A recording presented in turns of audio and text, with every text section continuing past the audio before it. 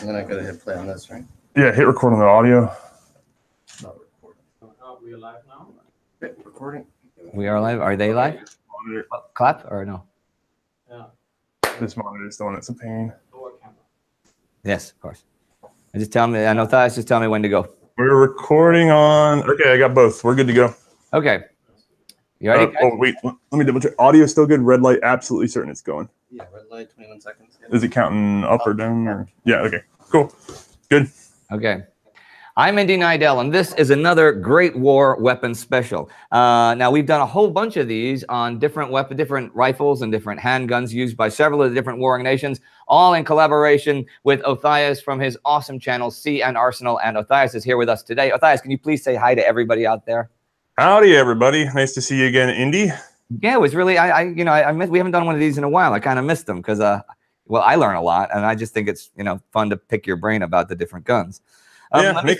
Sorry to interrupt. I just wanted to say a couple of words about live stream before we jump into things, okay? Since this is a live stream, every now and then we have to take pauses for things like Othais cooling down his cameras, and then we'll be editing this into several actual, 10, 15, 20-minute specials. But the live stream is, of course, longer and more exciting and more interesting. Now, Othais, what are we going to talk about today? All right, so for the live stream today, we have U.S. weapons, and then you guys asked me if we could do some work with machine guns, and we just so happen to have enough in shop to be able to talk about those too. So I believe we'll start with the U.S. side of things because we haven't covered that yet. Right. And then we can just get on into whatever. Okay, well, do you want to jump in with American rifles or American small arms, or where do you feel like going? I say let's go small to big, so let's do the handguns first. All right, okay, well, let's get started. What do you got? All right, so today we're going to talk about some handguns from the U.S., and I'm going to start with probably the standard issue that most people are familiar with and probably doesn't need a lot of exposition. That's going to be the good old U.S. model 1911. This is a Colt product in 45 ACP. Now, let me go ahead and get you a closer look at that gun. There we go. There we go. And so now this is a big gun for a big hand. I'm much larger than the average soldier back then, so this is a bit of a hold on. The reason the U.S. went with this is because they were worried about stopping power, which is something that's almost sort of joked about nowadays because most people have moved over to 9mm parabellum. But realistically, it is a large bore, heavy-hitting 45 ACP cartridge, single stack, 7 rounds in the mag. If you really were trying, you could get 1 in the chamber and then keep her cocked and locked with that safety over on this side. Now, this gun was mostly not popular with the Europeans due to the very heavy recoil, but the U.S. seemed to like it just fine. Bring me back down. Overall, it's a very good shooter in a lot of ways. They have a very linear trigger. They have a very comfortable grip. And by the way, you can look at it. It's a modern handgun. There's guns today that still use the same locking system, although simplified. The cartridge has remained popular in some circles, although, like I said, people have moved more towards 9mm parabellum these days because it has the right output for the right recoil and follow-up. But there's fans of the 1911 right now, lots of them. And so if you stop and think about some of the other handguns we've seen and doing this series with you guys and then over at our show, there's not a lot of guns that stack up this well compared to modern firearms. Yes, there are improved guns out now, but it took pretty much until the 60s and 70s to get away from this particular design in any significant way. So this was very much ahead of the curve for its day. Now, when did this enter service? Well, 1911 is easy. Straight off the bat, straight off the model. Yep, okay. So it's just off the model number. It was developed because of a gun that I have here, actually. Here, let's just go ahead and get to the next gun while I'm talking about it. So I'll put this 1911 aside. And then this is actually going to be probably one of the lesser common guns. You're not going to see a lot of them in U.S. service, although they do turn up in photos. This is the old Colt New Army. So this was a 38 caliber single and double action revolver with a swing out cylinder. Let me get you a closer look at that.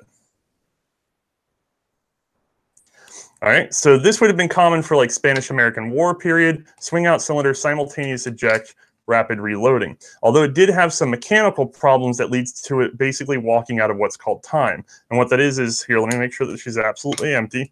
So when we index the cylinder by either pulling back the hammer or by pulling that trigger all the way through for double action, the way the cylinder rotates over, Well, that's done by what's called a hand or a pawl in here, and it presses up on the back of that cylinder, and it's going to stay in alignment with the bore, or else you start to shave metal, or worse, detonate, and actually clip the inside of the barrel and cause, shattered cylinder or something like that.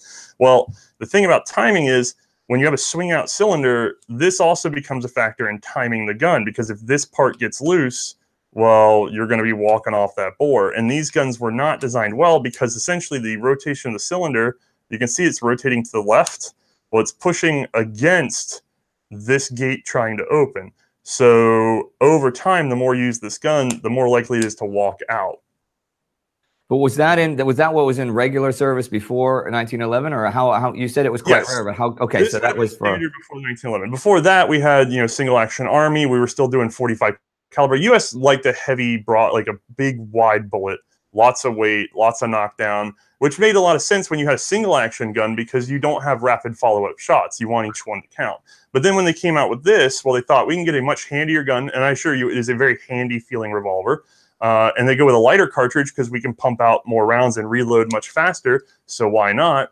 Well, when occupying the Philippines after the Spanish-American War, they were having trouble with sort of determined attackers with spears, and while they were able to successfully kill them with this gun, they were not stopping them quickly enough to avoid getting poked themselves. Oh, wow. And so there would be a temporary period where they tried going back over to a Colt single and double action in 45. That was short-lived. The Marines would go for what's the Colt 1909 and sort of a 45 long Colt cartridge.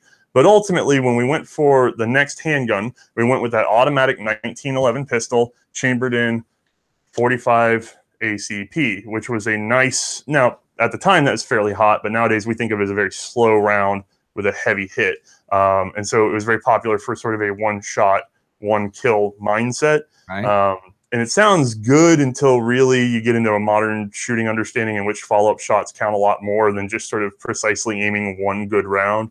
And so fierce recoil, but honestly still not as bad as you'd think, because it has a very well-designed grip, very good ergonomics. And this gun would stick around for the U.S. all the way through World War II with very minor modifications.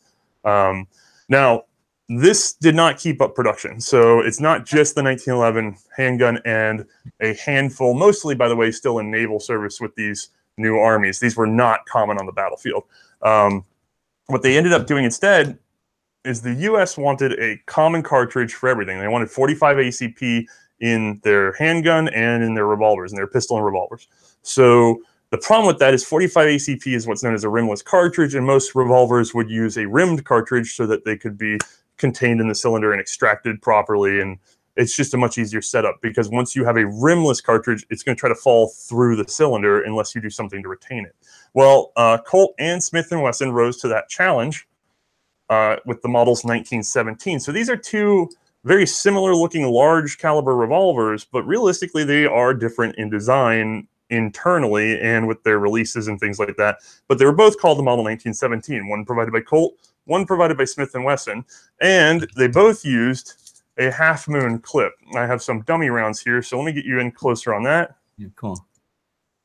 There you go. So you'd have two halves of the moon for your 6 shots. Right. And then what you would do is with your Colt or your Smith & Wesson, you would take your half moon, load one half, load the other half, so you have rapid loading.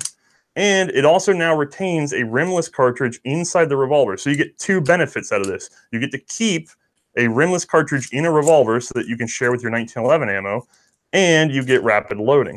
And this works for both guns, who both have, again, slightly different actions, but generally the same principle. They're both very large single and double action guns. Now, those are snap caps. They are fake ammunition. They can't do anything. Again, single action. We've talked about this before. I pull back the hammer, and then I very gently touch the trigger, and it's already ready to go. That's very good for accurate, slow fire. Or if you're in a hurry, you just pull that trigger all the way through. However, at that point, your finger is overcoming all the spring tension in there, all together through the pull, so that can throw off your shots. But both of these guys would have been available. I believe it's like 150,000 of each were made during that war. And they would stick around. Both actually stuck around through World War II all over again. So if there's like 300,000 of them total and a bunch more of the earlies. So would this account for the majority of the small arms that the Americans had in 1917, 1918, or was there a bunch of other stuff that I'm just predominantly you are going to see in most war photography the 1911. The U.S. did a pretty good job of producing these guys. Plenty were cranked out. It's just that, again, a war of attrition. You've got to crank out everything you can get. So why let an assembly line sort of sit there stalled? Both of these big revolvers. So the 1911 gets contracted for by the government. They start producing it. Colt, Springfield, those guys are looking at it, and they try to ramp up for the war, and they do to a certain degree. But the cost of setting up an entirely new factory versus taking an existing commercial assembly line and adapting it, well, that's a big benefit because both of these guns were in commercial production, albeit not with this particular barrel or this exact grip or something. But both of these were being marketed as big bore revolvers, and actually versions of both of these would be sold to, say, Canada and Britain in 4.55. So they were already available in a large caliber, a large cylinder bore. All it took was adding that special technology of the half moon clip. And then later nowadays, you can still get full moon clips are more popular, where it's the whole 6 in one go. It's just that standard issue then was the half moon so that it would lay flatter on your hip instead of having that big wad of cartridges that sort of stuck out whenever you put them on your belt. Okay, cool. No, that's interesting. I'm sorry, I'm talking to myself. I didn't mean to interrupt. No, you're all right. Do we have any more pistols that we're going to look at today? No, those are our pistols. So if you had any questions about those, we still got some film time on this one. Now, in terms of were they made in, I mean, let's say the 1911, was it just in like a single factory that was responsible for all of it, or were there several factories all over the U.S.? Because we saw, like with some of the French guns, it had things coming from Spain and stuff, for example, right? The U.S. production could get pretty weird because when we look at, this is a very odd thing to start talking about with U.S. arms during the war, because the U.S. was a big arms provider commercially for a lot of countries. We've seen their weapons turning up all over in the Great War. But the interesting thing is that U.S. had a special relationship, a generous relationship with Colt. And so generally you tend to think of productions of machine guns, and particularly the 1911 coming out of Colt, although Springfield would also try to produce as much as possible in addition. However, you start to get into some interesting things when you try to produce these guns outside of Colt commercially, because then Colt gets very defensive of not wanting to have another producer touch on what they're making. As a matter of fact, there would be in the machine gun world, we're going to do an episode on this later, or no, we already did. We did a Browning automatic rifle episode. Colt was very protective of sort of producing the BAR, even though they were doing a terrible job of it. And so finally the government had to force them to give away the ability to produce that gun because they're so far behind on their contracts. So the 1911 could have been produced in greater numbers if it had been expanded to more manufacturers, but generally, no, you're looking at like Springfield and Colt as the big producers of this gun. Okay. See, that's interesting how it works out, the different production techniques that we've seen when we talk from country to country and stuff. It really was. Right. Wait, Flo is waving at me. What are you waving at? You ask how good they were? Like how good Okay. Flo says, can I ask, how good were they? I mean, these three, say, compared with some of the handguns we've seen from the European nations and stuff. Well, a lot of times, a lot of times when we talk about firearms in either World War I or World War II, especially being in the U.S., you get a lot of sort of American exceptionalist ideals. Like people always like the U.S. had the best this or the best that. And I try to sort of not over-favor U.S. weapons in our own series because there's a lot of stories out there for other guns that had plenty of inventiveness to them. But I will say the U.S. market probably had the best handgun market. We've worked with a number of military revolvers, a number of military pistols, and I'm going to tell you that the 1911 and World War I is among my first choices. Mostly because at this time, a lot of you are probably going, well, you know, I'd rather have a 9mm double stack or whatever, but those options just aren't really out there. You have 9mm parabellum showing up in things like the C96 and the Luger, but they offer their own challenges. Whereas this gun right here, yes, it's a heavier cartridge that most people did not favor outside of the U.S. and actually, weirdly, Norway. Norway adopted the gun as well as the Model 14 with a slight improvement to the slide release. But realistically, like most countries were not into this sort of big, you know, hard recoiling, heavy hitting weapon. They just went ahead and had their pistols serve usually just as a symbol of office until the war kicked off. And then you see a lot of European countries scrambling around with 32 ACPs in a battlefield. And the U.S. is like, nah, we'll just go for, like, the U.S. had a stronger pistol culture. Like, a handgun was sort of second nature to a lot of countries. To the U.S., because I guess with the Western expansion and everything like that, we really gotten used to the idea of having an all-around good handgun. And so that's why you see so much care in the adoption of this one versus other countries just going, yeah, this kind of works. This will be fine. It's not like we're betting a war over it. And then in terms of the revolvers, It's hard to beat either a Colt or a Smith & Wesson revolver from that period because both are fit so well and timed so well. And then also both of these guns came about, you know, in the short decades after all the problems with the first swing out cylinders falling out of time from Colt. So Colt has changed their rotational direction. As a matter of fact, here, let me zoom in on this.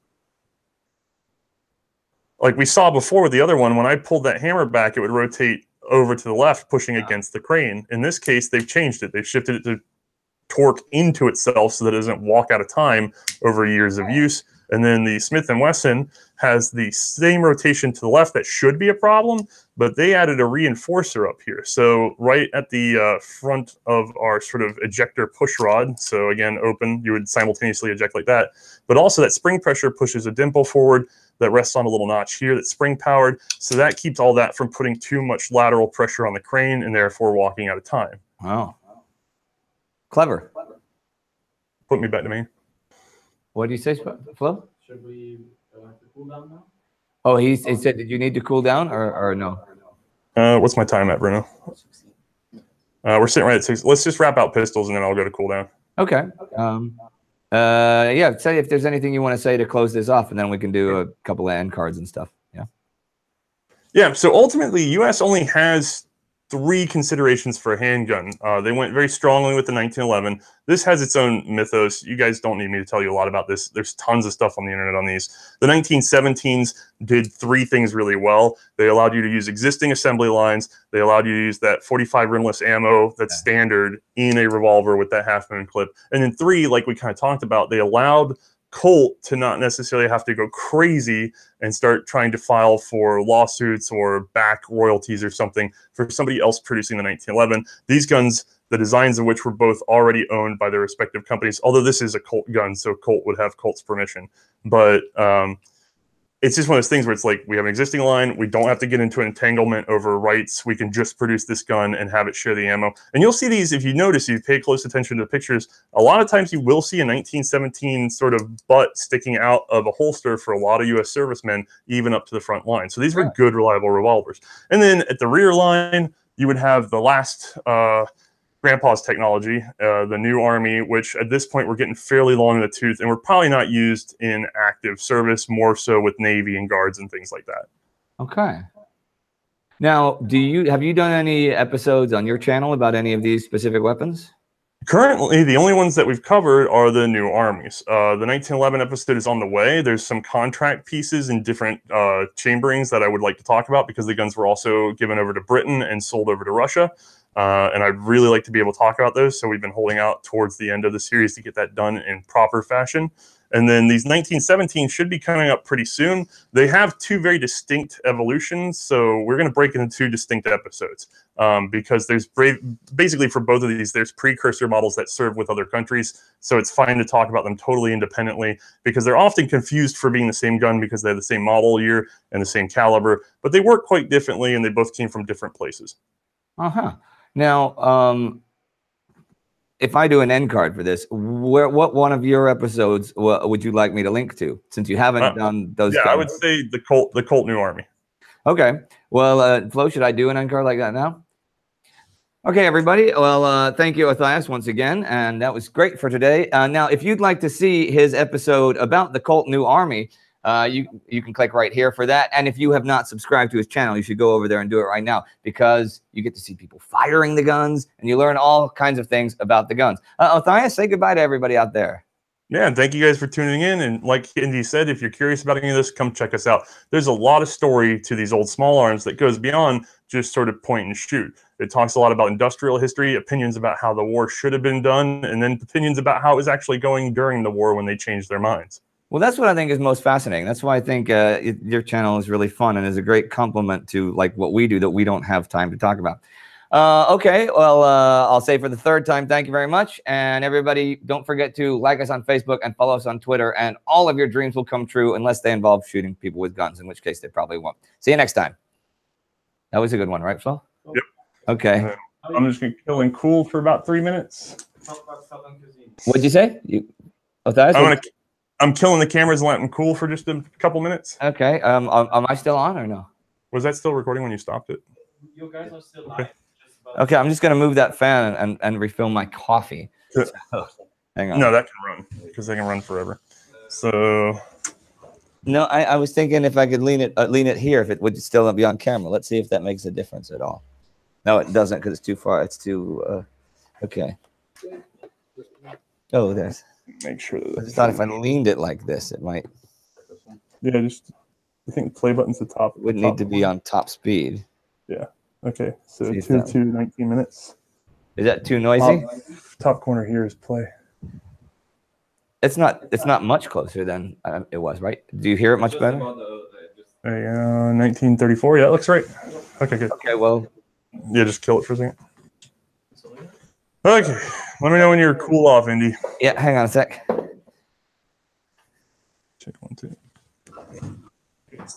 Yep. Okay. I always get nervous about stuff like that because it's so hard to coordinate. How many people are live right now? I don't know, Flo. How many people are online? 700. Oh, nice. Will you hand me that water? I didn't even wear the right pants. Sorry, people at home. It's very. There's no air conditioning here or anything in the studio. So. Actually, it might have been better down there on the floor. I'll just put it there so you don't have to worry about the sound. I mean, our lamps are starting to cook, but we got air conditioning, so. When I checked into my hotel yesterday, the woman said, "Do you want a room with air conditioning or not?" What kind of question is that? It's like, it's 35 degrees here. So I'm like, yes, I would like a room with air conditioning. I mean, yeah, I could have been sarcastic and ended up losing out. Knowing me, that totally happens. All right, well, you ready to roll back up? I'm good. Are you good, Flo? So, well, everybody out there live stream is watching and enjoying. We'll get to questions about the handguns later and stuff, right? But so I want to do a beginning for American rifles. Yep. Give me a second to cook up. Just tell me when you're ready, man. Yep. I sent them some photos this spring of me making fried chicken finally in Stockholm. They didn't get any. That's good. That twist. No. You can mention for the live stream people that we won't really have time. This is fine. All right. Recording, that's recording. And we're unlike good. Okay. most of our live streams, we won't actually have much time to really answer any questions because one, it's boiling in here, and two, we're going to go over on time anyway. Okay. Well, you can ask me stuff in the other thing. All right. Well, I'm ready to go then if you are. Okay, I am. Okay, I'll do another intro so everybody can see how exciting my intros are live. Okay, ready, Phil? Do we want to clap or no? Okay. No, because the tires clap at the same time. Okay, don't you clap. Can't take you anywhere. I'm Indy Nidell, and this is another Great War special on different weapons, rifles, and handguns of the First World War. And as in all of our other weapons specials, we're here with Othais from C&Rsenal. Othais, could you please say hi to everyone in TV land? Hi to everyone, and I'm pretty sure TV is dead land. Well, that's kind of what I meant, but I wanted to give him the benefit of the doubt. Now, today we're going to be talking about American rifles of the First World War. Are we not? Yes, that is our plan, and we have a good little pile going. All right. Well, if we've got a bunch of them, let's just jump right into it. What do we got first? All right, so I want to get something out of the way because for a number of years, we had people wanting me to cover what was the previous rifle. Remember, we did handguns and we talked about the Colt New Army. Yep. The previous rifle for the U.S. would have been the Krag-Jorgensen from the Spanish-American War. And the failures of the Krag-Jorgensen would lead to the later standard Springfield 1903 that we'll see in a moment. But a lot of people wanted me to talk about this gun because it was used in a training purpose in World War I. But then there was an argument about whether or not it ever made it to Europe. And it turns out some engineer units actually did take the Krag with a fixed amount of ammunition that was very hard for them to resupply. And later they would just be swapped to either foreign weapons like the short magazine Lee Enfield, or they would be given a Springfield eventually. So some of these did actually make it over. Probably not frontline service, but hey, it counts. They got the punch mark in. And a lot of people like the Krag-Jorgensen, so it's worth probably a mention. So let me get this on in where you can see it. Now, this gun came out before people were completely obsessed with stripper clips and end blocks. Actually, I lie, that were still pretty much available, but the U.S. decided they wanted dump loading. So the idea is that you open up the side gate, throw your 5 rounds in loose, close it up, and it deposits them all the way on the other side of the action, where they can then be picked up by this tray. And part of that is so that you have an easier time single loading 1 round if you wanted to fire without the use of the magazine. This used to be an old sort of standard of, we don't want to burn through all the ammo, and with America being a frontier army, it kind of makes sense that they wouldn't want to just sort of shoot through their magazines. They'd want to just carefully load one at a time and make their shots count. Anyway, so turn down bolt handle, basically a single locking lug. In theory, there are 2, but the way these were fitted by the factory, you kind of lose that. There's too much of a margin now, and so the strength is fairly low. They can only handle the 30-40 Krag cartridge. They could not make the leap to, say, the later 30-06 that America would adopt. So basically, they had a soft point where it was time to give up on this particular design after the Spanish-American War. Here, let me get backed out. So what happened was the U.S. won that war very handily, but they noticed that in infantry fighting, their reload speeds, overall distance of their shots, and accuracy were lower than the Spanish that they were fighting. And so, rather smartly, even though they had won that conflict, they said, we need to look at the enemy's weapon, and we need to get something a little bit better than this Krag Jorgensen. So they would adopt a variation of the Mauser in the Springfield 1903. So what this is an American version of the Mauser rifle. Now, they started with the Spanish 1893, but then they must have observed some of the 1898s or some other designs, because there's some other features that come in here that are not specifically from the Spanish Mauser.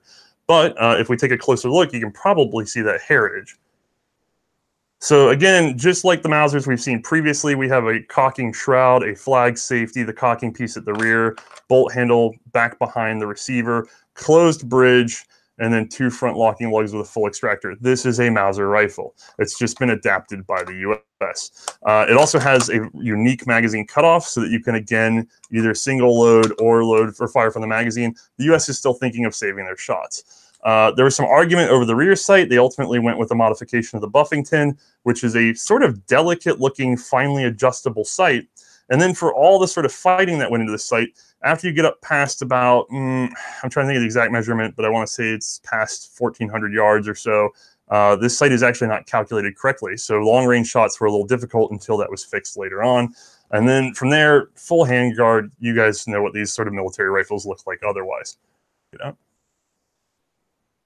No, I'm just looking at. Yeah, cool.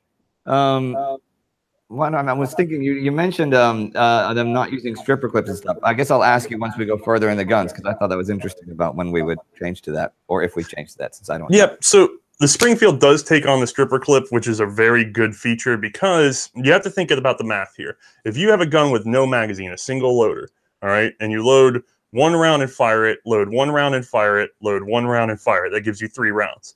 Well, if it's a magazine gun but has no rapid feed system, no rapid loading system, rather, so a tube magazine or like the Krag with a dump load, the time it takes you to load 1 round versus 3 is 3 times. So if I want to put in 1 round in the gun and then fire it, 1 round, fire it, versus putting all 3 in and then firing it 3 times and then putting all 3 in 1 by 1 and firing it 3 times. Basically, they come out almost the same. Yeah. Without rapid loading, without some sort of packet that takes all the ammo together, a single shot rifle versus one with a magazine, when you divide it over the course of a battle, both soldiers will roughly fire the same number of shots. The only advantage to the magazine is that when you need a burst of gunshots, like a cavalry breakthrough or a change in the line, you can then burst the magazine, but you're back down to 0, and you now have to take the time to either load that magazine all the way up, or you're back to that 1 at a time firing rate. So a stripper clip is very important, and that's why the U.S. and many other countries would ultimately move away from something even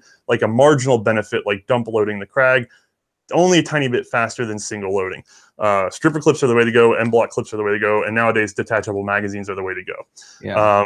In the case of this gun, stripper clip, front locking lugs, very strong action, extremely powerful 30-06 cartridge. one of the heavier hitters of the war. And ultimately, though, a fairly light rifle. So sometimes a bit aggressive for this combination, but most U.S. soldiers really love this gun. It's a universal short rifle, so it was very maneuverable. We did not adopt a full-length long rifle like we saw with Germany and France and things like that. So these were very handy in the trenches. This was a good fit for World War I in a bolt-action conflict. And this is where we started. So where did we go from here? Well, the 1903 would not be produced in enough numbers to satisfy U.S. demand for the war. As a matter of fact, despite being the official gun of the U.S. in World War I, it was not the most common. There were actually millions of another design produced starting in 1917, and they outnumbered this gun basically 2-to-1. So while almost, most of the photos show photos of this gun because they were careful to sort of stay with that sort of American exceptionalism even when they were doing the photography, and this remained the official gun even after the war despite some debate, this was not the most common gun on the U.S. battlefield. The most common gun would actually be the 1917, which I have to dig just a bit to get out. Ooh. Now, we probably mentioned this briefly on the British episode because this is actually derived from the British Pattern 13, later Pattern 14 rifle. So before the war, the British wanted a very long-range, very long-range, very flat-shooting, lighter cartridge, basically like a small diameter Magnum cartridge. The idea is that they were coming off of the war in Africa, and they were worried about long open spaces, and they basically want to create a very precise, very long-range, very accurate rifle. In that case, they were going to adopt a small bore, high-velocity bullet, and that didn't go so well because war broke out, so they had to take that same gun and produce it in 303 and have it produced in the U.S. commercially. The reason for that is because to get the U.S. to produce Lee Enfields would be very complicated, and it takes a number of years to sort of spool up and get used to how to produce a Lee Enfield, because it's a fairly complicated gun to make. We talk about this in our Lee Enfield episode and in our Pattern 14 episodes. So the UK has us producing Pattern 14s for them, and then when the US enters the war, well, they have the factories that were producing the Pattern 14s turn around and produce this, the 1917, which is the same gun without the volley sights and now chambered in 30-06. And because of losing the rim, there's actually enough room in the magazine that you can fit 6 shots instead of the standard 5, although the stripper clips still only came in 5-round clips. Okay. So if we take a look, this is another Mauser-derived weapon. We see our cocking shroud, cocking piece, we see our front locking lugs and long extractor, although in this case it's cock on close. We compress the spring as we close the bolt versus compressing it as we open the bolt. It has a dogleg bolt that puts you down by the trigger. It's a very heavy gun with a very large, heavy barrel, very clear sights, and then most importantly on this at the rear, we have a rear aperture sight. So you look through a little peephole in order to see that front sight. That's the first thing I saw was the sight there. Sorry. Yeah, these same sights would be adapted ever so slightly to work on the Browning automatic rifle because these are some exceptional sights. Yeah. And what is it that's so exceptional about them? What makes them? Well, you said the other one was inaccurate over, say, 1,400 yards and stuff. What about? Well, it's not. It's interesting. Inaccurate is the right word because the Springfield 1903 is precise far past 1,400 yards. But the problem is the sights were calculated incorrectly. So the gun. We also had this problem with the original Browning 1917 machine gun, and so they had to replace those sights as well. And it was only figured out during the war. So it made for certain conflicts where you want to fire over the heads of your friendlies at the enemy, well, you don't want to get those calculations wrong. That's how you take friendly fire. Right. So this one is set up properly. It's calculated correctly.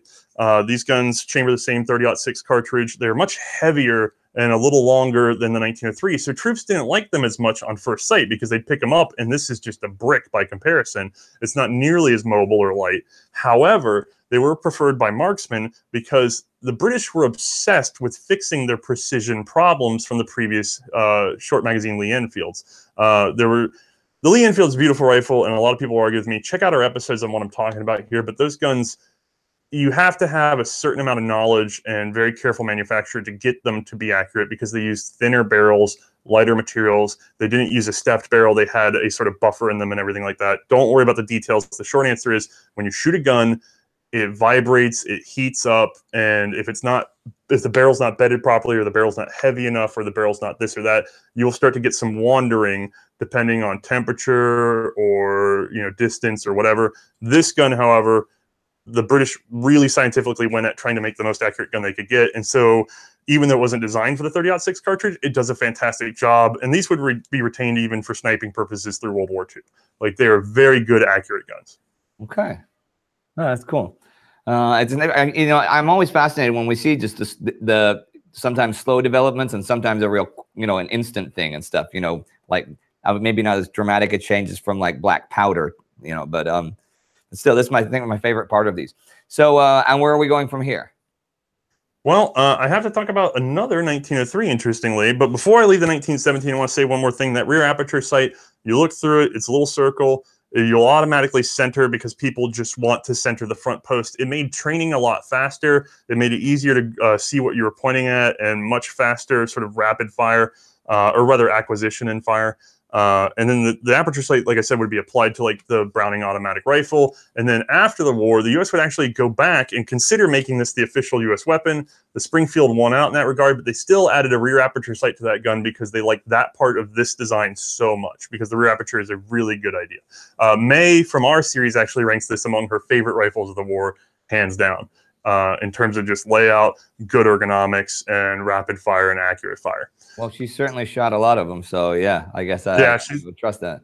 Yeah. She's got some strong opinions. I just happen to have something. This is not a widespread rifle, but a lot of people might find this curious. This is the Springfield 1903 Air Service. Now, these were extremely limited use. They were basically in trial in the air when the war ended. So maybe a half dozen were up in the planes being tried out. This was designed as a backup weapon for if the machine guns failed in the plane. This is actually a perfect example of miscommunication during the war. People always talk about this gun being invented in the war and that gun being invented in the war. And the truth is, it was much more of an evolutionary process. There were thousands of designs before the war, many of them underappreciated. And then during the war, some died off and some sort of bred. They were produced more because they were useful. Well, this is one of those weird chances where they had a chance to innovate and they kind of messed it up. So the American Expeditionary Force flyboys say that they want a light, semi-automatic, but still somewhat hard-hitting carbine for use in the planes in case the machine guns jam.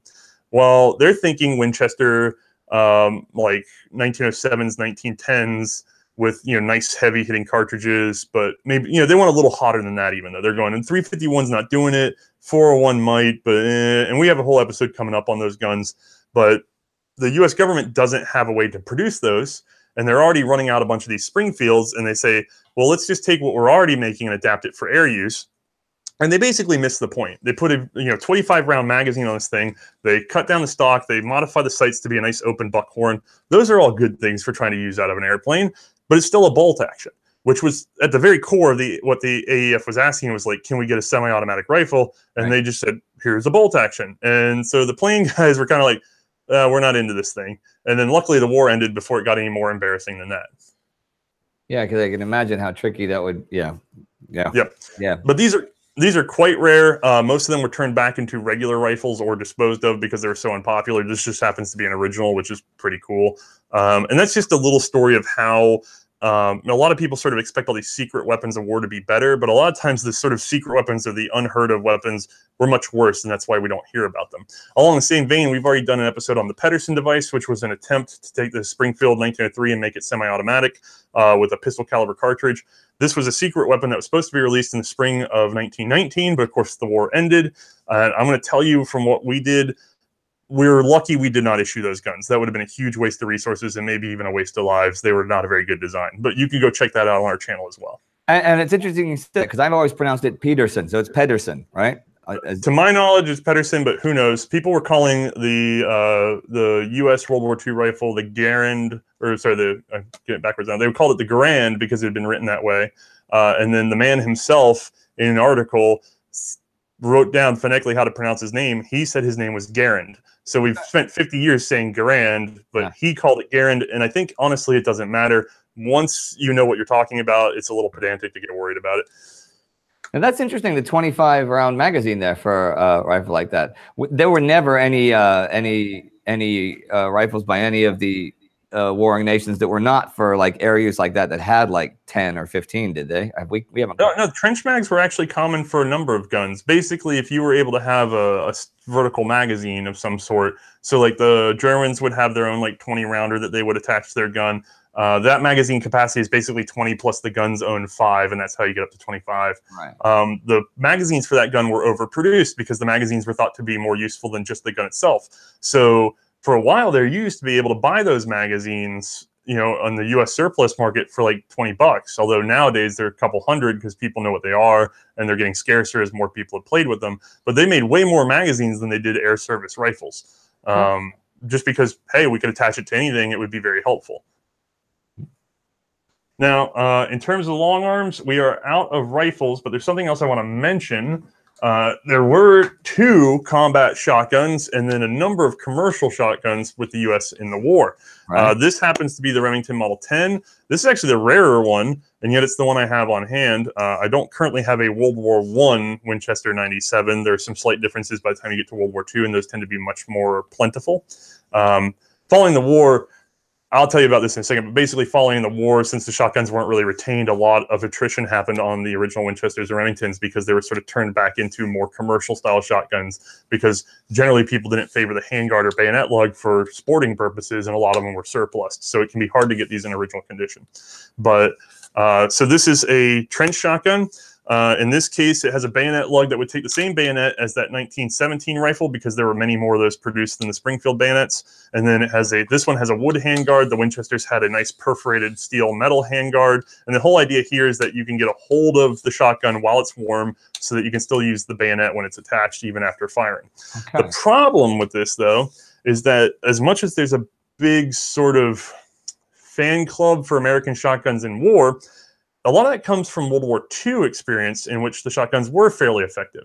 In World War I, they were not. Now, I've already done an episode on this, but in that time, I've worked with another researcher, and we've managed to turn up documentation from the National Archives in the U.S., and the truth is the soldiers hated these trench shotguns. And I'm going to get a lot of blowback on that, I know. Just hold out for my episode. I'm going to have absolute proof of this in memos and other things that were written by the U.S. Ordnance Department, sworn statements, things like that. But it all came down to the ammo because we were issuing 12-gauge paper shell cartridges in the muddy trenches of World War I. Not even waxed paper, paper shell. Later, they'd try wax cartridges. Later, they'd try brass jacket, like just pure brass cased shotgun shells, which have their own problems. But for the most of the service life of the shotguns in World War I, you were lucky to get 2 shots out of it before it jammed up from the moisture and buildup in the magazine tube from having swollen paper cartridges in them. So they were only really used effectively for like night raids because then one shot's not a big deal. And then from there, not so much preferred. Oh, I just lost my camera.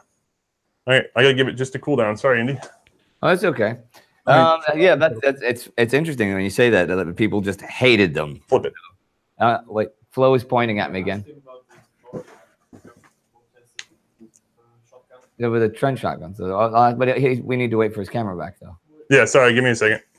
I mean, you can pre-tell me stuff, and then I can just be ready to address it. Well, of course, we've heard many times that the Germans protested the Americans' use of trench shotguns, saying it was an unethical weapon of war. Can you talk a little bit about that when you get? I can. As a matter of fact, why don't you let me do a kind of a quick close-up on this, and then I don't know. We don't really need a close-up, do we? No, we're fine. That might be an easy cutaway question because of what I was talking about in the camera cutout. So, are you back? Yeah, you're back. No, I'm not back yet. I'm giving them just a moment to cool, but I'm saying when we come back, if you want to just film asking that question, because that's a way for me to sort of, it would be a way for you to chop up what I was saying and not lose the footage. It's a great way to chop it up, too, so people can look at me for a second. All right, now we can cook them back up. Tell me when you're going. Yeah, give me just a second. I miss my Ernie mug. I do. Where is it? Okay. Okay, we're recording again. Okay. Othniel, so we've said a lot, and certainly in Out of the Trenches, and people have asked about it, that the Germans particularly complained about the American use of trench shotguns, saying that it was an immoral or unethical, whatever you want to call it, weapon to be used in the war. Can you tell us a bit about that? Yeah, that was often taken as a marker that these were incredibly effective. And I admit I fell for that too. If you watch our episode on these, I kind of mentioned, hey, the Germans got real riled. They must have had a problem with them. But like I said, the U.S. side said, nope, these are not working very well. And the truth is the Germans probably suffered very few casualties to guns like these. But here's the thing. Germany had been in trouble in the media since the rape of Belgium. Like they had all this pitted against them. And actually, we're going to do a whole episode just on the Belgian Comblains to explain how that whole situation kicked off with the Germans sort of reading one sort of people as civilian terrorists and the Belgians reading them as a military force. And that's what sort of kicked off that whole misunderstanding. And we've got a rifle that sort of represents that story. We'll get there eventually.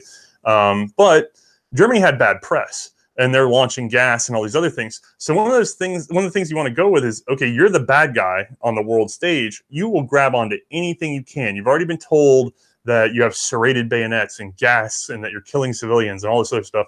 Well, the Germans would do two things that really stand out in small arms world. They would say that the U.S. was using shotguns, and then therefore that's a war crime. And they'd also point at Britain and say that Britain was intentionally making dum-dum bullets, snub-nosed bullets, in order to maim their own soldiers, both of which are kind of ridiculous. Like there's German footage of taking a bullet and shoving it into the magazine cut off of a Lee Enfield and snapping the tip off and being like, look, they designed their guns so that you can make dum-dum ammo, which is just silly. And so is sort of the claim of the shotgun being an unnecessary weapon of war in the case of conflict in trenches with gas and everything else. But it's just one of those things. It's political. It's just them sort of pushing back. It doesn't actually mean that these were all that effective, unfortunately. Now, again, they would do fine in World War II because they had better ammo. Really, it's not the gun, it's the ammunition. But unfortunately, with the ammo they had, they were very unpopular. And I kind of can't wait to get into that story because people really sort of assume the other way around. Well, how did they not see problems coming with paper cartridges? Having it wrapped in paper. How did they not think, oh, this might be a problem in a muddy, filthy, wintry war? It's more than likely that they just bought up commercial ammo like they would do for any of this stuff when they needed to go. Like you're thinking this is the first really widespread issue of shotgun. The Winchester 97 was popular. As a matter of fact, I should put this down. I have a Winchester 97 commercial shotgun. A lot of these were sort of brought over to the Philippines in shortened configuration and used militarily there. And they did quite well because of their sort of limited use and not sustained exposure to trench fighting. Like you keep it in your cabin or whatever in the Philippines. And yes, the cartridges could get a little soggy, but mostly you could store them well, load them, go out on patrol, use them, come back, store them again, whatever it takes. Right. What they don't figure on is they're going to spend days and days and days at the front in a trench in muddy, wet conditions. That's what really swelled up those cartridges while they're sitting in the magazine tube unattended. So you don't even necessarily know that there's a problem until you start pumping this thing and nothing's coming out. So I get the oversight, and they tried to correct it, but realistically, shotguns represented a very small portion of the overall U.S. loadout, so it's not like they wanted to put a ton of effort into them versus getting more of what they really needed. Okay, well, that's good to know. But you had a what else? You had another shotgun you were going to show us, right? Is this what you're going to show us now? Yeah, I just pulled out this long Winchester 97. Right. Commercial shotguns like this one with the long barrel and everything, just literally sporting purposes, the kind that you go out for bird hunting. A lot of these were bought by the U.S. and used at, say, prison camps or factory guards or things like that. You can see a lot of photos of American servicemen with big old shotguns shouldered from everything from like Winchester to Remington and things like that. Just whoever happened to have a long arm that they could sort of put on their shoulder and free up a proper gun for the front line. You'll see some of that as well. Okay, that's interesting. I didn't know that. Do we have any more rifles or shotguns today, or is that it for this one? That's cleared it for now. There's obviously automatics and things that we don't have here because of, laws and effort. But for rifles and pistols, that's pretty much the spread. I like we have episodes for most of the U.S. long arms now. We're working on them for the pistols. So as you get a chance to come by the show, maybe subscribe and see it when it turns up. If you're wondering why they're not there yet, it's because we like to go nice and deep and get all the facts before we say anything. We don't want to assume that what's sort of the general zeitgeist is actually true. We're not going off of Wikipedia. We're going and looking at original sources whenever possible. That's admirable, and we like to say that we do that too, and we do that too. Wait, Flo, what? Can you ask him how good were the guns? Question again. What do you mean? Like, can you tell us how good these guns he just told about? Okay. As for the shotguns, if you could, forgetting about the problems with the cartridges. Also the rifles. Oh, okay. Flo says, okay, well, how good were they compared to say, the labels and stuff like that? You know. Without the cartridge problem, the shotgun is actually very effective in trench combat. Like it's not hard to imagine. They only issued double-aught buckshot. I get this a lot. People are like, well, they had birdshot for this and blah, blah, blah. And maybe a few cases would sneak in here and there. But the way the U.S. inventory system was set up, they only had buckshot. But when they could get birdshot, they could use it for sort of side hunting or shooting down carrier pigeons or things like that. Generally, they didn't have that ammo available, so it didn't happen as much as people like to think. But I'm sure some of it got up there, or some people were careful with their buckshot, or they just fired enough to hit the thing. We did some testing because there's an old myth that you could return a grenade with a shotgun. So we actually went out there and got some reproduction German stick grenades, threw them up over a hill, and tried shooting them with buckshot, which actually took a lot of arrangement because buckshot is not really safe to fire into the air, so we had to make sure of our backdrop and everything. But the thing about buckshot is you got to imagine you're shooting however many pellets, depending 7 or 5, it gets into different sizes, but you're shooting pellets of what is essentially 32 ACP. So you get a big burst of 32 ACP sized pellets. Yeah. And so in that regard, it's kind of like every shot is like a half mag dump of a pocket pistol. And so when you do that in a trench, it's actually fairly effective. The problem is you just couldn't keep a reliable stream of those things coming because of the cartridges. Okay. And what about the rifles? How do they stack up effectively compared to some of the European counterparts that we've seen? On the world stage, the U.S. weapons were honestly, in this case, superior. And I try not to toot that horn, but the Springfield 1903 is a very handy short rifle. It could have some minor improvements done to it, but realistically, it was as good or better than most of the stuff that was on the field at that time. There were no mechanical problems with it. We're not seeing any of these Ross rifle issues or anything like that. It's very accurate. There's no problems with it. Even with those sort of sight miscalibrations, nobody was really using those ranges anyway because trench warfare, mostly up close. Like we see a lot of guns shorten their length. We see smaller, like things tend to tighten up after World War I because we realize we're not firing at multiple thousands of yards. For this 1917, that was a clearly superior rifle. It was kind of heavy. You didn't really want to have to haul it everywhere you went, but realistically, it did everything that the Ross rifle should have been able to do, but couldn't. So it's very accurate, hard hitting, easy to maintain, beautiful sights, very adaptable to being scoped. Like the 1917 is just a beautiful platform overall with very good ergonomics. So fantastic gun. Britain had the P14, like I said. They almost didn't shoot them at all. They really kept them for home guard use because they weren't the standard Lee Enfield, even though they were in many ways superior. The U.S. had no qualms about that. The U.S. sent them right up to the front line and used them heavily and found a lot of love for them. So if you is there one of these that you've done a full special about that I can link to in an outro? In terms of the rifles, we have done all the rifles for the U.S. And then for the shotguns, we've done the Remington Model 10. So there are a plethora of U.S. long arms over on our channel now. Okay, well, well, how should I do the outro? Because I want to link to something of yours. I would say send them straight over to that Pedersen device. That's probably the wackiest thing they'll see, and they're not going to see it anywhere else because I don't know of anybody that's actually sat down and tried to get a whole magazine out of that gun. And we only really talked about it in one out of the trenches, other than mentioning a couple times. Okay, well, I'll do an outro here for that. Okay, everybody. Well, thank you, Othais, once again. That was Okay, everybody, and thank you, Othais, once again. That was fascinating and that was fantastic. Now, if you would like to see his episode about the Pedersen device, Pedersen device, you can click right here for that. Now, Othais, you want to say goodbye to everybody? Yeah, thank you guys for watching this special. And if you get curious about any of this stuff, come check out our channel. I promise it's apolitical. It's just a nice history lesson that's sort of wrapped around the development of a small arm. You can learn all sorts of extra stuff by studying one thing. And that is C&Rsenal. C&Rsenal. Okay, well, we will see you next time. Okay, and I'll just run a cooldown. Break. You guys can talk about Southern cuisine, and then we go to machine. Flo says we have a break. We can talk about Southern cuisine, and then we go to the machine guns. Let's see. When we look, it's like 5:30 now. I better tell that thing. I'm supposed to be somewhere at 6. I'm going to tell him I'm going to be late. So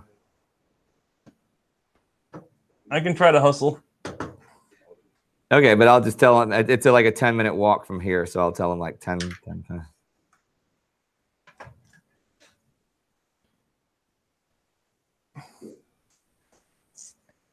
And then I'm going to need to clear these handguns because I'm going to need a lot of room. Yeah.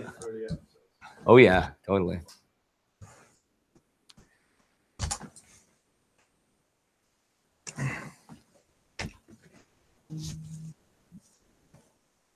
Okay, I'm still Okay, let me do one thing real quick. Will you reach up behind that monitor and grab me a AA? Because this is running low. Okay. That is sent. I like seeing how this all looks on camera. You never had a camera like this for me. A historical. Pardon? It's it is a bit ahistorical. Okay, check 1, 2. You got me back? I did a battery change. Can you guys hear me? On Thursday, yep.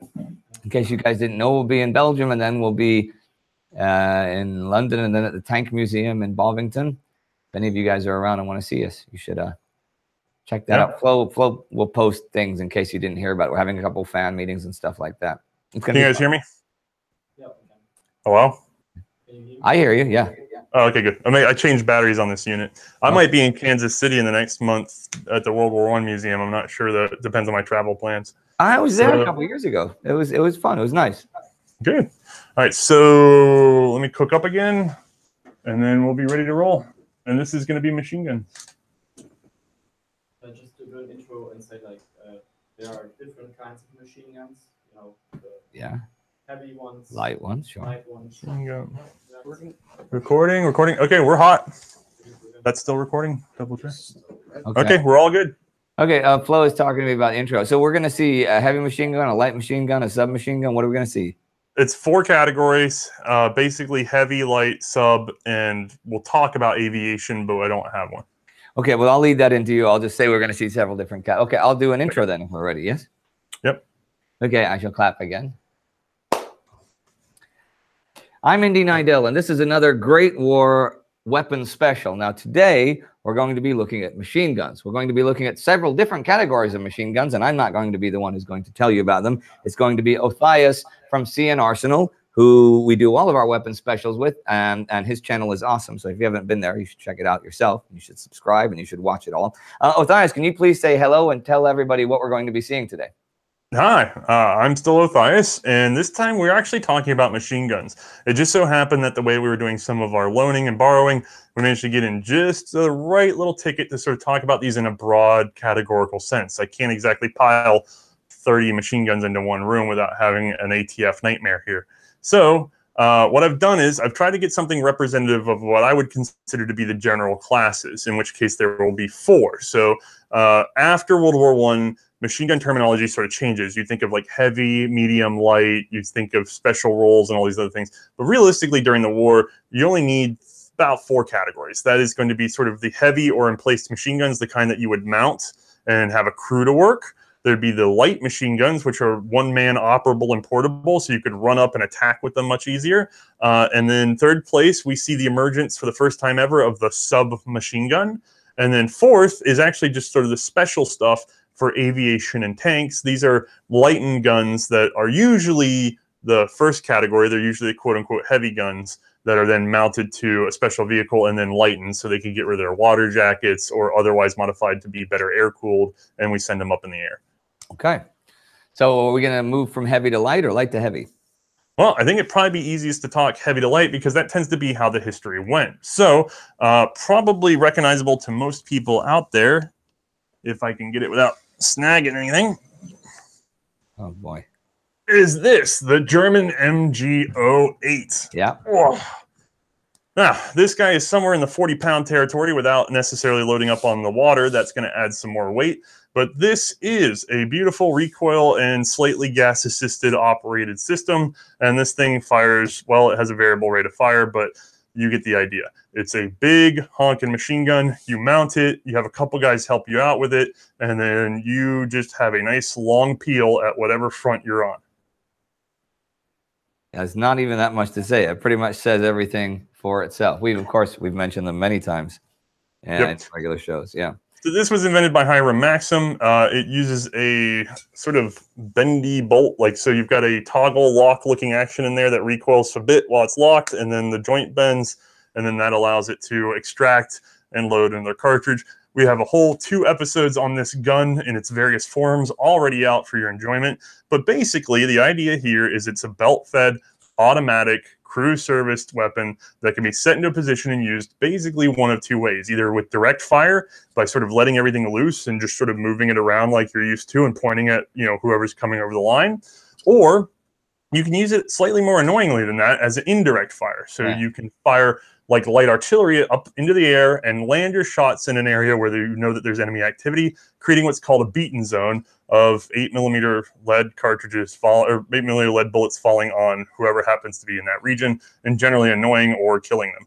So extremely effective and pretty much synonymous with the war at this point. I don't think of anybody really not recognizing the Maxim as the default machine gun of World War I, because these were used on all sides. This one's a German MG08, but nearly identically, you'll see it in every other army, except for maybe the British. They had their own earlier Maxim design and then kind of skipped this generation and went for the Vickers, which is an inverted and shrunk Maxim. And then the French did their own thing because they're the French. And they had basically, a lot of the French guns look like they're based off of locomotives. It's actually quite fascinating, and I can't wait to get into the history of those on our channel. Oh, that would be cool to see. Yeah, you don't. I know you don't have one of those with you today, but that'll be awesome. I think the French weapon specials actually might have been my favorite ones we've done so far, because there was so much stuff, you know. Yeah, they definitely have a different sort of evolutionary step for their roles. But so we have the Maxim. This gun was extremely effective before the war for a number of people that were doing sort of colonial activities, because when you were up against massed troops that were sort of inexperienced, you would think that somebody would take the time to sort of stop and take a one rifle shot at whoever was shooting this and knock it out of commission. But realistically, it's very hard to draw a bead on something that is just hucking hundreds of rounds a second at you. Yeah. So, or not a second, but 100 rounds a minute, or hundreds of rounds a minute at you. It really does keep the heads down. And then in a lot of ways, Germany used this probably more effective than other countries, or more effectively than other countries. Going into the war, a lot of people underestimated this weapon. The only real lessons for, you know, massed infantry machine gun use against modern armies came from the Russo-Japanese War just before World War I.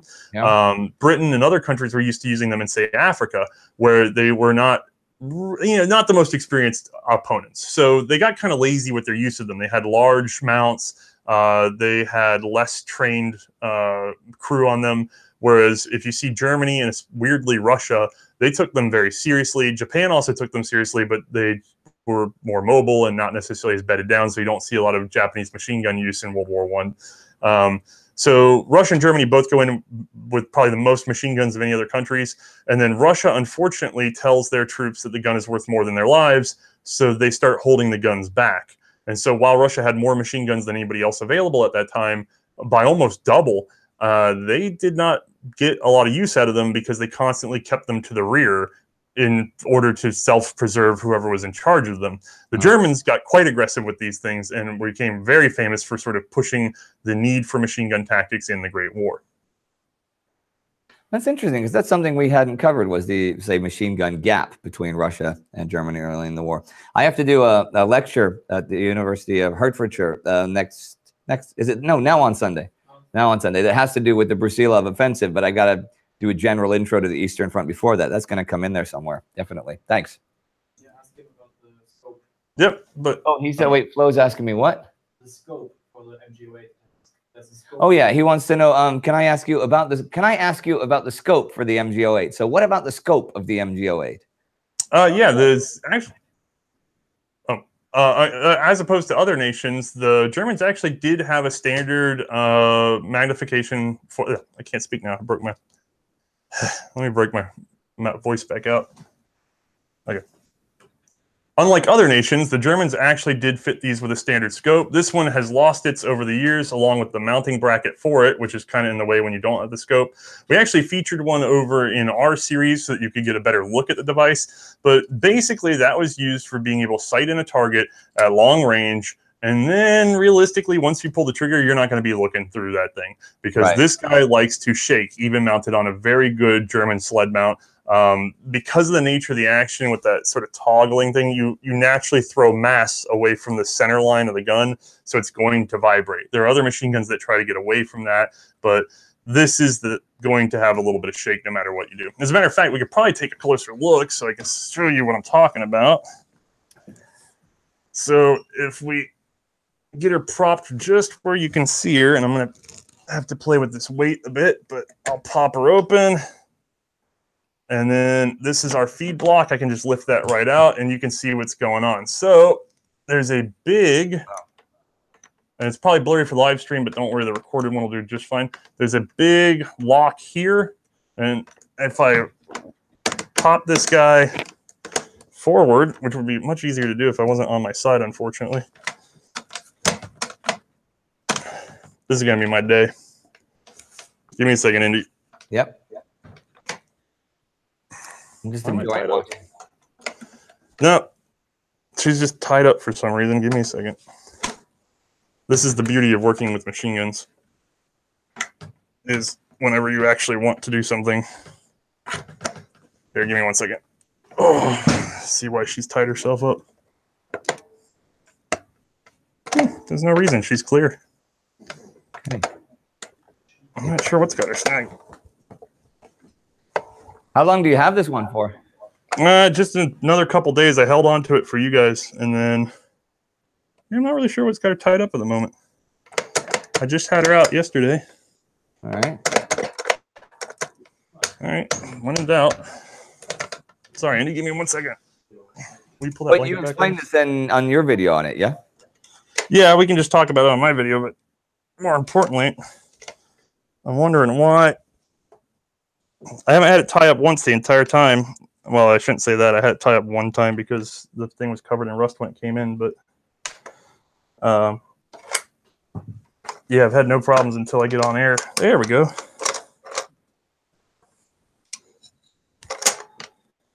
All right. Yeah, okay, I got it. Cool.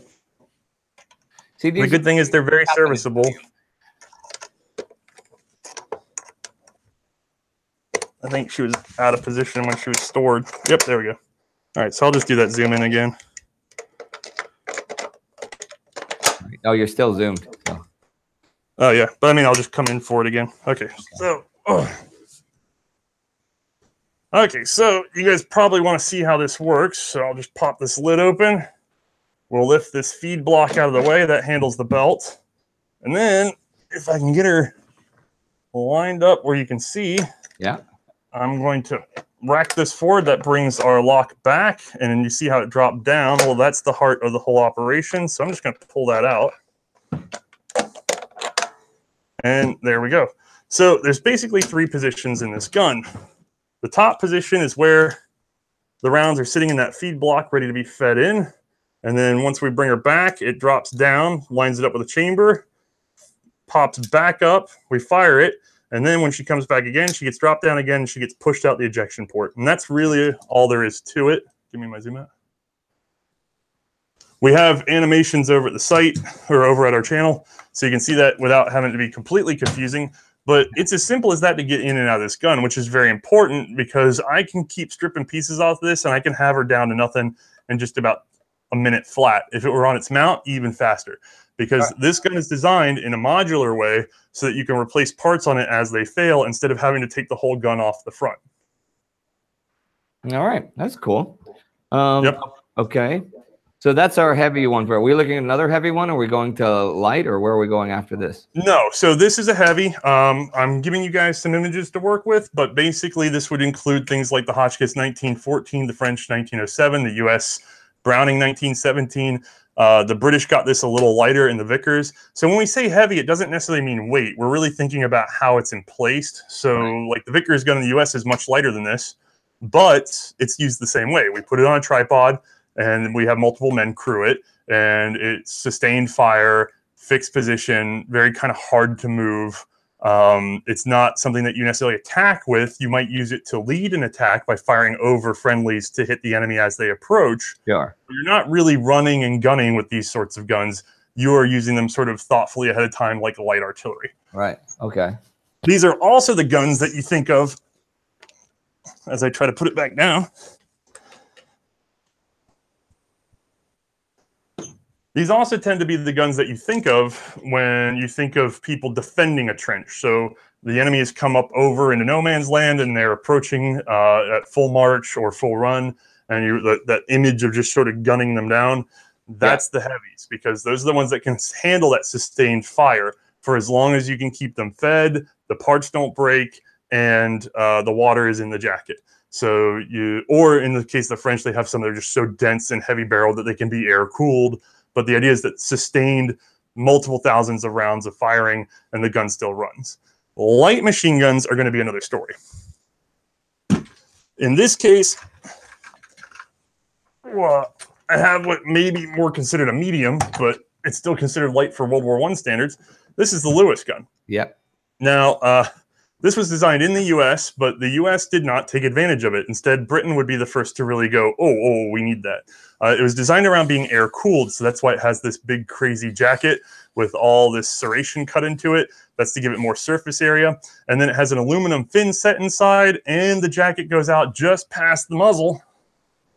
See if you can see that a little bit, but it goes just past the muzzle so that as you fire, it creates a vacuum that then sucks air through this jacket and therefore cools the gun. Even so, you can't really sustain 1,000 rounds of fire with this thing. You want to keep it in bursts. You want to keep it in the hundreds and then give it some time to cool off. I noticed that when we at one point when we had our new intro, we had a Lewis gun there that didn't have the ammunition, did it? Right, no magazine. So these used a pan magazine. Oh, and these came in either single, well, this is a double stack, and then there was like a quadruple stack for aircraft. So you could crank up, I want to say it's like 47 rounds and then 97. I'm going off of memory there. And then it all feeds down into here. As a matter of fact, let me get over to the Zoom. I'll let you guys see. Oh. So you would have your pan mag. This would be loaded up with ammunition. Feeds down into this little guy right here that's got a one-way spring which trips down in the front. And then the bolt fires from the open bolt. So they get shoved down into this path. They sit up in there. And then when you fire, the bolt is going to, I'm going to let this go more carefully than just full auto. The bolt's going to fall, bang, and then it's going to recoil back and stay locked open. Right. Staying locked open as the default position allows it to stay cooler. And then the top works a lot like an old revolver in some ways. You've got little, I just lost my camera right on that. Yeah. Here, hold on. I'll take it to life. Okay. I'll just take it to main. Give me a second. You've got little feeder. Oh, yeah, take me to main. I'm sorry. You got little feeder fingers that basically push this guy around in a big circle, and that's just how it strips off all the rounds. All right, give me a second to go cool, because then Indy can say the next thing and we don't have a mess on our hands. Okay, tell me when. I'm not sure why my close-up camera is going down a lot faster than my far away. Okay. I'm just going to give it 2 minutes. All right. But you want to think of anything that you want to say before? Because I'm going to need you to do the next lead. Yeah, sure. I was gonna. Would this be something that you would most often use solo, or would you have two people? Would you have more of a crew, even though it is portable? Okay, I'll have you give me that question in a second, because that's an easy one. Oh, hang on. I do. Hang on. I'll be back sitting in just a moment. You're fine. You're going? What? Am I going? All right. Are you up? Okay, I can be. All right, just tell me when. I'm just going to run them up. That's weird. Okay, recording again. Okay. All right, you're up, Annie. Now, would this be something that you would most often use on your own, or would it still be a two-person, like a little crew that would use it even though it's portable? It depends on the Army and the light machine gun, but generally, light machine guns... Oh, I'm making a big noise. Light machine guns were generally issued to two men. So you'd have somebody who is handling the loading and one running the gun. That's the general rule for most armies. There could be some differences. The other thing is, with the Lewis gun, especially with the British, they had a habit of giving these over to groups of one or two Lewis gunners, and then they'd have a big old handful of guys hucking grenades. So the idea was that you could take something like this and provide immediate suppressive fire on, say, a pillbox or other emplaced heavy machine gun. And then once you kind of had their heads down, the other guys could pull pins and send them up into that nest, and that's how you would clear a particular machine gun emplacement. So these became very good at being used on the attack instead of just on the defense. Right. Now let's say you were a crew of 2 and one of you's firing, one of you's in charge of the magazines and stuff. How many spares would that person carry? Would they have 10 or 20 or 30? I mean, yep, it depends on the gun and the offensive, unfortunately, but you basically take as many as you can get. In terms of these pans, we show what it's like to load 1 pan on our show. You don't want to load these in a fight. You would have them all preloaded and racked in a bag, as many as you could carry. The gunner would also be carrying some too. So they tried to get, 1,000+ rounds onto the 2 guys if they could, because the more that they can get up front. Now that depends though, because if you're going a short distance for a lighter attack, maybe you don't want to load down your men. But what if you're going a distance and you need to take the trench? And then this is the thing a lot of people forget, is once you take the trench, even if you succeeded, you blow out the pillboxes, you take everything, you land in there, there's going to be a counterattack. And so light machine guns become very important in that regard. And also the preparedness to have more ammo on hand, because once you take that trench, you have to immediately defend it. And so you don't have time to place those heavy machine guns. And so you have a defensive disadvantage from before. You're not as good as you would be if it was in a trench that you'd had for an entire day and had time to get set up. So being able to take these light machine guns and find spots to quickly place them and quickly defend against counterattacks would be pretty imperative for trying to move the front line up and actually keep it moved. Okay. And it's nice. Both of these are, it's nice to see that you have these, because these are both pretty iconic and we've talked about them so often on the show. Okay. So where are we going to next? So next, I will try to get this guy put away.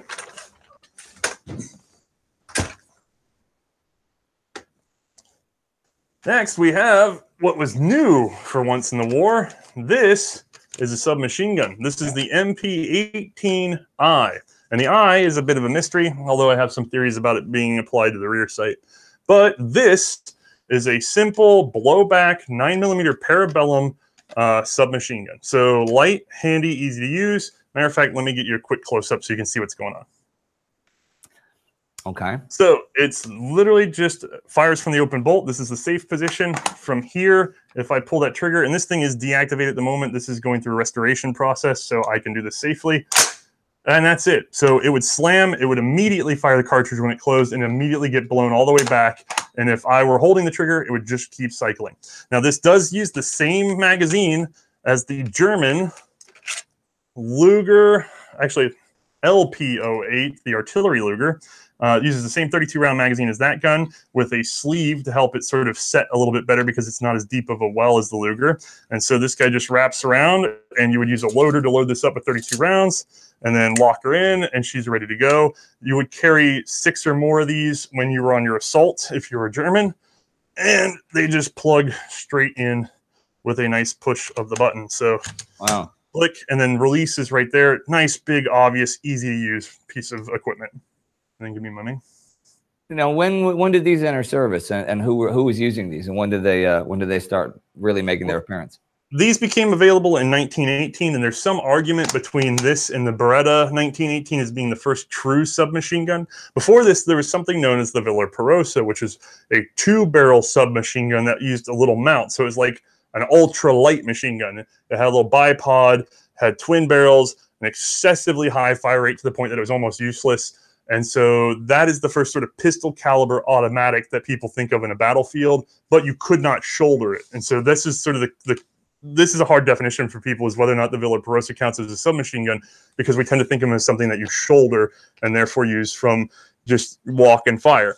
Well, this and the Beretta would be the first two, one way or another. The Germans would get this one out in 1918, and it's unlikely that very many saw any sort of trench fighting, unfortunately, for the Germans, because they just came a little too late. They would have been extremely effective if used earlier. They were very good for shock troops, extremely good at clearing a trench line. Yeah. Not so much in no man's land, very hard to use a pistol caliber out that far. But once you close the gap, I'm going to tell you, you'd have a hard time defending against something like this at close quarters. Wow, that's interesting. Another one of those, what ifs, what happened, what might have been and stuff. I'm going to have to head off fairly soon. So should we go to the, was there more about this you wanted to go to, or do you want to go I can do a quick throwaway for you. Okay. But just give me 1 second here. Yep, so submachine gun technology is still very, very new at the beginning of the war. We're going to have a whole episode on this gun. This is actually being repaired by us right now so that it can be put into use. By the way, if anybody's curious, all these guns are correctly and legally registered in the U.S., and they have gone through the proper channels to get to us. All the licensing is in place. I just get a lot of comments about people worrying that we're doing something illegal. We are not. It's all covered. We're being very careful. Now, the other class of guns that we haven't really got in studio to show you would be basically the first or second class, the heavy or light machine guns, modified for air service use. So it'd be something like an MG08 with a bunch of holes drilled in it to mount to an airplane, or you'd have like the Lewis guns, where most of these US-made Lewis guns for the US were actually used for aircraft, not for ground forces. And so you would strip all the extra cooling parts because you're an airplane, wind's blowing by you. You don't need to really have a water jacket. You don't need to have a big aluminum shroud. You just let the wind speed cool the gun and you fire it from there. The problems become that you need interrupter gears or some other method to prevent from shooting through your own propellers. Right. There's a whole history there that we're going to hopefully talk about when we get into the MG0815. And then you also want to think about, oh, I lost my train of thought here. Ammunition. You want to be able to control your ammunition feed because it's not always easy to load a belt or something while you're flying a plane at the same time. And you need ways to be able to sort of clear jams or have a backup gun. And I lost my main camera. Okay, because I had a question for you. Okay. Give me 1 second. Kill it. I'll wait till your main camera. Sorry, give me 30 seconds. I'll just let this cool and I'll run it back up. You'll have the audio and I'll have some overlay images for you so you won't be dependent on that video. Oh, well, I'm sure our fantastic editing squad, who's sitting here sweating here. All right, well, say your bit and I'll run my camera up right before I do it. Okay. Well, my question was, if you read, like, Snoopy and the Red Baron, Snoopy's, here's the World War I flying ace in his Sopwith camel and he's hunting the Red Baron, right? Okay. And he said, here's the World War I flying. Now, he always come, Twin Vickers Twin Vickers machine guns was what Snoopy used to use. What kind of Vickers machine guns would Snoopy have had, and how would they have been modified? Go ahead, kick that back on.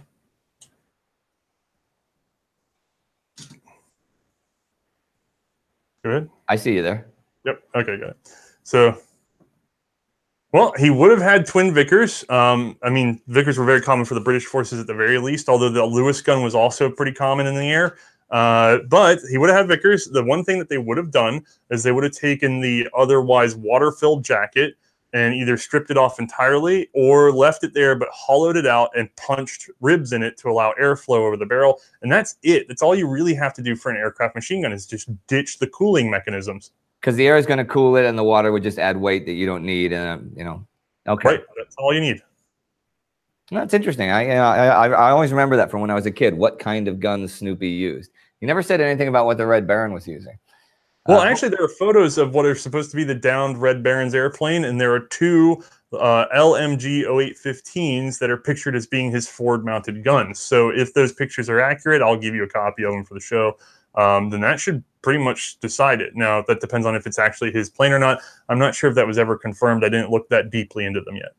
I wonder if maybe we could find out by maybe Lothar, his brother, who was also an ace. Maybe you can find out what he used, and he might have written somewhere in a diary or something what Manfred was using. That'd be an interesting challenge to try and figure out. We should put Marcus on that, Flo. Okay, we're gonna put Marcus on that. All right. Well, I'll send you over the references I have for it because it's if that photo set's correct, it's LMG 0815s because they're just sitting there plain as day. Okay. Now, for this machine gun episode, do you want us to link to? You said you did an episode. You did 2 about the MG08, right? Yeah, that's probably a good one. Is the Maxim. Yeah, yeah. Well, what would you like me to? Where would you like me to go? Lewis, Maxim. Well, why don't you just pose the question to me about where should people start if they want to learn about these? Okay, now if people want to learn more about the machine guns, and you've done episodes about a bunch of these things and more that you haven't discussed today, where is a good spot for them to start? We have an episode on the Maxim, and actually technically the episode is episode 80 on the MG08 and the 81 on the Maxim 1910 that tells the whole story of that big Maxim gun. And it's also sort of the first successful military machine gun. So that gives you a good starting point. And from there, you can explore through any of the other stuff we've covered. We've done the Lewis gun, we've done the Browning automatic rifle, and we're already in the process of working with the Hotchkiss and some others. So there may be more videos by the time this gets edited. Okay, well, Ozias, once again, thank you very much for joining us. This was fascinating as always. Say goodbye to everybody. All right, thank you all for tuning in, and come check us out. Yeah, and if you want to see, here, I'll tell you what, I'm going to point, and here comes the link. Here's where you can see the MG08 episode right there on his channel, and you can check out a bunch of his other stuff from there. And as for us, we'll see you Thursdays for our regular episodes, and Mondays for other specials, and Saturdays for things like Out of the Trenches, and on Facebook, and on Twitter, and on Reddit, and maybe on the street. And we will not pretend we don't know you. We'll stop and talk to you about the war, because that's what we do. See you next time. All right? All right, brother. You can kill that camera.